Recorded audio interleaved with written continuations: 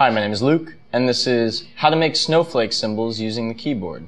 If you'd like to make snowflake symbols or snowflake emoticons using the keyboard, the simplest and easiest one to use is right above the 8 key. It's also the star.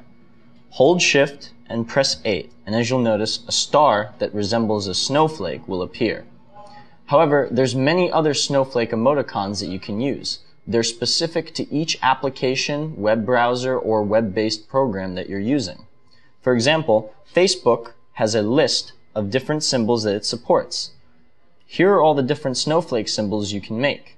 Some of them have keyboard shortcuts, and some of them don't, so you'll need to copy and paste certain ones directly.